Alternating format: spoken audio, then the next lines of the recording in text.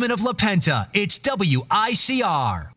Good morning, everyone, and welcome back to College Football Corner, the radio version, before we head into the studio and start filming the first episode of the year, but obviously coming off of a fantastic first opening weekend in college football.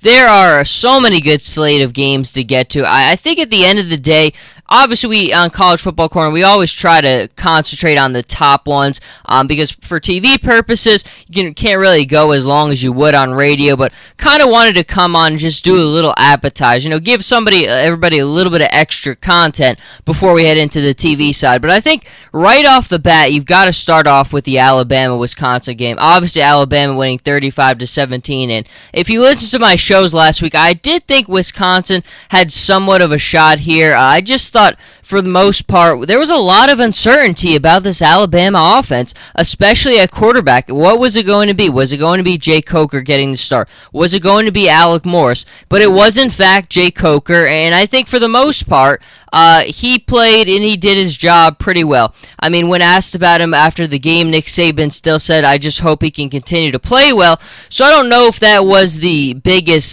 guarantee and a degree of certainty there. But look, Alec Morris did his job, and it clearly helps when you have a running back like Derrick Henry. Derrick Henry just tore up the day, Bama's new power back, and I think when you look back at Alabama over the years, especially during Saban's tenure there, I mean, Mark Ingram, Trent Richardson, Eddie Lacy, TJ Yeldon, there's a trend of feature backs who all help elevate the conservative quarterback. Now, obviously, a lot of times when you say conservative quarterback, it's a negative connotation on that player.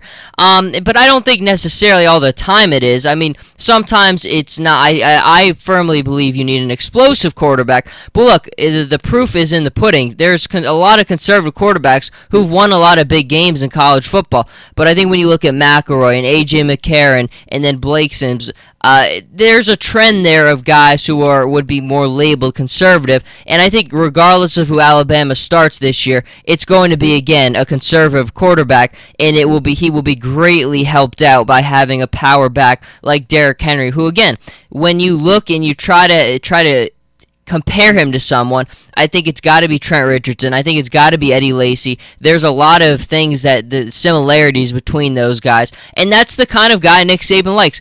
Big, strong, with speed, breaks a lot of tackles. Henry had a really good day, and I do think, though, this was a nice kind of way to start off their season because you definitely wanted to see, look, if you did go with Coker, and there were a lot of reports heading into even the opening game that it would be Alec Morris getting the start, but it was Jay Coker. Jay Coker didn't get to start last year, and it seemed like he was lined up to do so. So I think the fact that he comes out and he has plays rather well, I think that bodes well for his confidence, and clearly having Derrick Henry, who just kind of set the tone immediately of what he's going to do, and he's going to be able to help elevate that conservative quarterback. I think Alabama couldn't have asked for a better start to their season. And obviously, I mean, Wisconsin could get nothing on the ground. That's always the story with Alabama. You always know Kirby Smart is going to bring that stacked defense, and you're just not going to be able to run the ball on them. Aside from Gus Malzahn and his Auburn Tigers, I really have not seen anybody in the last 5-6 years who've been able to consistently run the ball against Alabama. And again, that trend continues, and it continues again this season. Alabama's next game coming up, Middle Tennessee Blue Raiders. They might win that game 60-14, honestly. That's so. Their next competition, not that a nice little break coming off of this big one. Got to go with next, the Notre Dame Irish beating the Longhorns 38-3, and obviously, this one wasn't the most riveting game in the world, but I think it makes a statement. I think it makes a statement about both programs, where both programs kind of are. Texas still is just not in a good position, and it's amazing how just since Colt McCoy's time there, they have not been able to find a replacement for him. Tyron Swoops, I mean, the guy's just not that good. There's not really a whole lot of ways you could say it. I don't think he was that great last year. This year, he still had to win that starting job, and he did, but I don't think that says much about the guys who are behind him. He's just not very good. I love Charlie Strong. I think the discipline he brought there in the defense and that mentality he has is good, but again, Texas is just not getting the players that they used to. It's just the way it is now. When you have a lot of other programs in Texas that are really coming to the forefront, you look at what TCU is doing. You look at what Baylor is doing. You look at what Texas A&M is doing. Texas has a lot more competition in that state for the honestly, what and a lot of people consider the Texas Longhorns to be an even bigger fan base than the Dallas Cowboys in that Texas area. But still, I mean, you look at what all the other programs they're doing. They're the ones who are getting the best players. Texas has not. I mean, even you look at the quarterbacks for all those other programs. Trevon Boykin for TCU. You look at Kyle Allen for A&M. They have embedded quarterbacks there. Texas has not been able to find that guy, and it was ugly. It really was. The big takeaway here, though, is Malik Zaire. I really, really like what we saw from Malik Zaire. 18 of 22 passing, 3 touchdowns. The guy really is a good player, and he's got mobility. The biggest thing I like about him is how patient he is in the pocket. He's not going to rush his throws. He's not going to make a lot of mistakes because he's very patient. He waits for the right plays. He waits for the receiver to make the right route. He just does the right thing, and I think coming off of Everett Golson's season last year where it really was all defined by turnovers, played well, but again, those turnovers kept on killing them. I think this is much needed, and I think he's really going to have a nice year for them. Malik Zaire looked very strong. Now, you look ahead a little bit for the Irish at Virginia next week. Interesting game, but again, you think they still win that one. After that is where I think it gets interesting. Georgia Tech. Now, that's an interesting game. It really is, because Georgia Tech, we all know what kind of offense that Paul Johnson likes to run. That it's very difficult to stop. Very speedy, very high pace. We saw I think a lot of people really got a good look at them against Florida State last year and the kind of offense they like to run. But I think here it's a really good test for them early, because I do think there's a lot of playmakers on the Notre Dame defense, and Malik Zaire clearly, I think he can put up points and go against them. And Georgia Tech's one problem is, again, in that type of offense, your quarterback is usually exposed when you have to throw the football, as he was against Florida State. And I think a lot of times when you're playing these top-tier programs, that's the case with a team like Georgia Tech. You go on to highlighting a little bit of next week again, Michigan State and Oregon. Obviously, both programs winning big this weekend. Oregon, I would even use the word, yes, very concerning. Only because, look, we know Oregon's offense is always going to travel. We know it doesn't matter who's going to be at quarterback there. They're going to be embedded in there. You've got a ton of talented playmakers. No one can really replicate or stop that offense, the speed and the spacing that they have. Vernon Adams Jr. looks like he's going to fit right into there, played a very good game. But I still think at the end of the day, you've really got to be concerned about that Oregon defense. I mean, you gave up over 42 points to Eastern Washington, and I mean, this game was only on the Pac-12 network, so didn't really get to see it aside from the highlights, but you just kept looking at the score and how Eastern Washington just kept scoring and scoring and scoring. I mean, Oregon obviously scores 60 points themselves, but that defense looked very shaky off the bat, and that's a big concern. It's been a concern for Oregon. Last year it was a combination for Oregon of, obviously they made it to the national championship game, but there was clearly problems for the Oregon Ducks, which is why they lost. That offensive line was an issue, and then that defense was an issue. Obviously, I haven't gotten a good look at the offensive line yet, but I think defensively, giving up 42 points in your first game against Eastern Washington is not a very good sign. And Connor Cook, that we have seen his progression, and last year that game against Oregon and Michigan State was a real battle for the Ducks. I mean, if it wasn't for Marcus Mariota really having one of his defining moments in college, I don't know if Oregon survives that game, and it's a different story this year. That defense, again, really, really want to see how they clean it up, because Connor Cook is playing very well. There's a lot of people who really like the way that he's been playing. He could have a big day, and especially if Eastern Washington had a big day like that against Oregon's defense, I would expect Connor Cook to have very similar results. Oregon's offense is really going to have to come to play for that one. Then you move on. I think if one person kind of had to get the crown for winning the weekend, it obviously have to be Josh Rosen from UCLA. And I think it's funny because I was talking to a friend of the show, Joe D, who works for CBS Radio, does terrific work for them. I mean, he's got a very well connected, talks to a lot of big people there, and he was kind of passing along some information about me, and the amount of people who just praise this kid. I mean, Paul Meyerberg, who works for he's national college football writer for USA Today. He said that Josh Rosen is the best young quarterback he's ever seen. He said he's going to be on the Mount Rushmore of quarterbacks. He's going to just blow it all away. Even Joe D said he thinks this kid is the next Andrew Luck.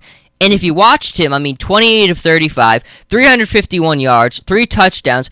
It was almost about as flawless of a performance as you could get. And there's sometimes when you watch a true freshman like that, and you just can tell with their first snap, this kid is special. I mean, I got that feeling with Jameis Winston, his first game against Pittsburgh. When I watched his first drive, you could just tell, this kid is just special. Josh Rosen is that same thing. How flawless he was in that win this weekend against Virginia. It just made your jaw drop, honestly. And I think we're going to continue to be talking about this kid for a long time now.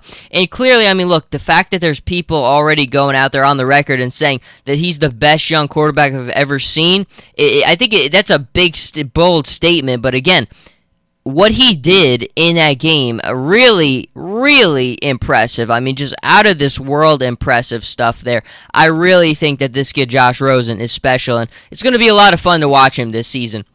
The final game on the slate for this warm-up for the TV version, again, we will have that TV version in studio after this one, is Ohio State and Virginia Tech. Obviously, 42-24, Ohio State winning it. Some ups and downs, but again, there were people saying, look, it looked a little bit shaky, but Ohio State pulled away. And that's the funny thing is, yes, it was shaky at points, but at the same time, I think that those wounds for Ohio State were more self-inflicted than anything. I think they were the ones who got in their own way. I don't necessarily know if there was anything that Virginia Tech was doing that really was giving them problems. Now, you give them credit for the defense that they run. That did give them some problems. I mean, Ezekiel Elliott, obviously on his first snap, the 80-yard touchdown, unbelievable. But for the most part, Virginia Tech did a good job at really covering up and not giving him a lot of space to work with.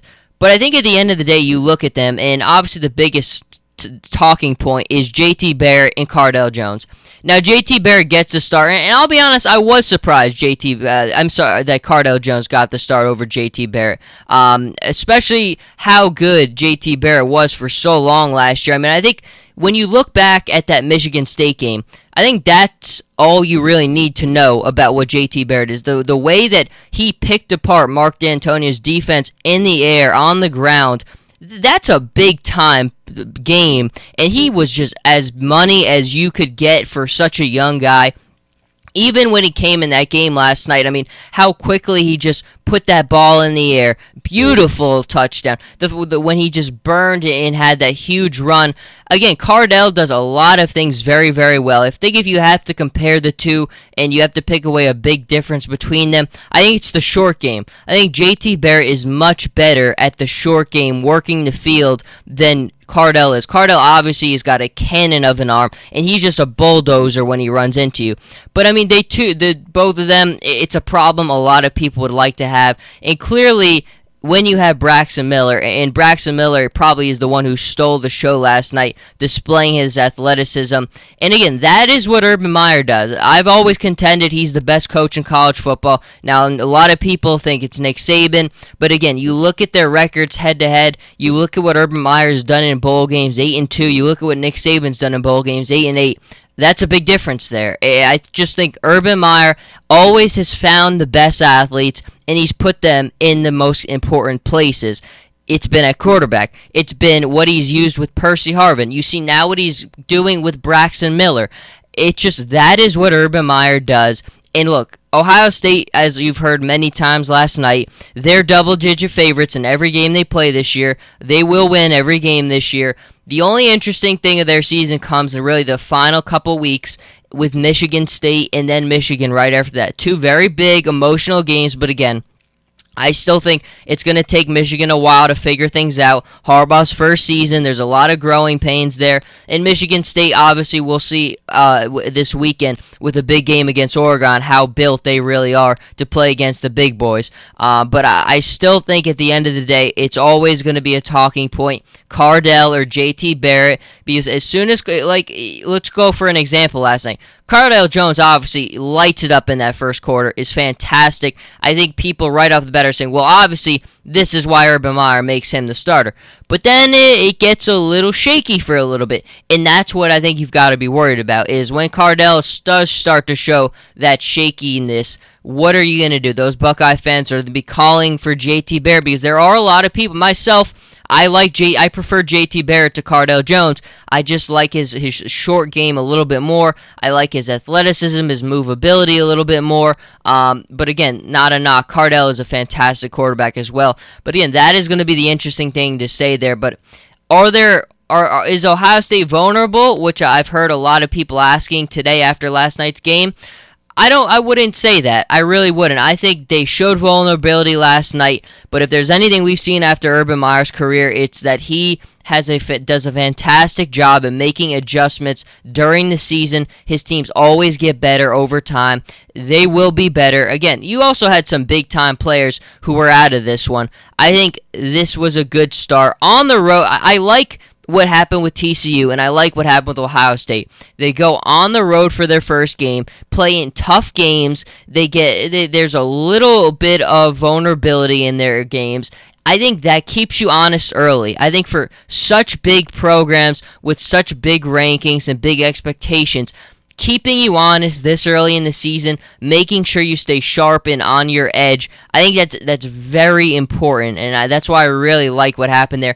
And then it's even better for Ohio State because now you have Hawaii in week 2. They might put up 70 points against Hawaii. It'll be a very interesting. I think both quarterbacks clearly will get their playing time. It's going to be a very fun conversation to continue to have, though. But this is wrapping up the little radio preview this morning. Going to head right over to the studio and get into the TV segment. So, folks, you're going to be seeing a lot more of me today, so don't go anywhere. We'll be right back.